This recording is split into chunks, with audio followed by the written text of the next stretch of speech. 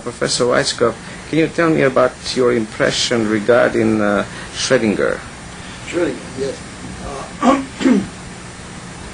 Schrödinger, I was half a year with Schrödinger, actually replacing London. London was the official assistant of Schrödinger, and he was invited to go to America. Schrödinger asked me to come to replace him.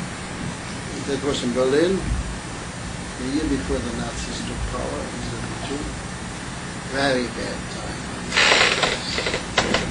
Riots, and the police did not interfere when Nazi students attacked Jewish-looking students. It was a very bad time. But anyway, Schrödinger is a loner.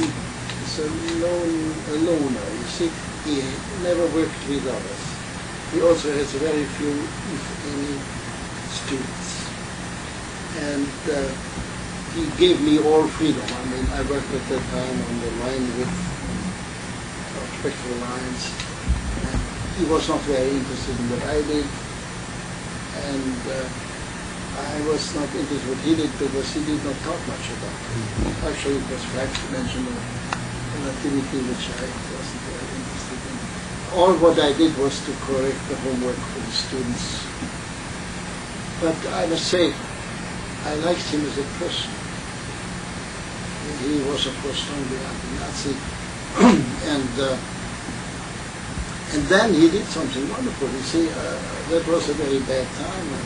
32 for a physicist, Jewish origin, and German language. It's impossible to get a job. There was also an economic crisis. And Schrödinger asked me what will I do? And since I was only half a year with Malcolm.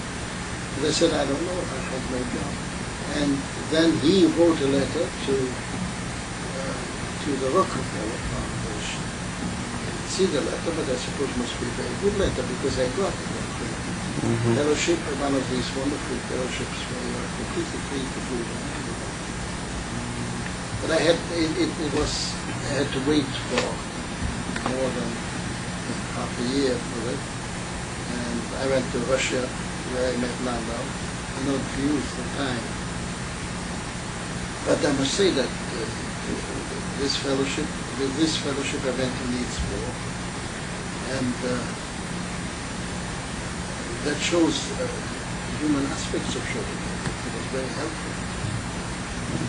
So I like him very much. This is taped on June 17 during the visit of Professor Weisskopf to the Institute for Advanced Physics Studies in La Jolla, California.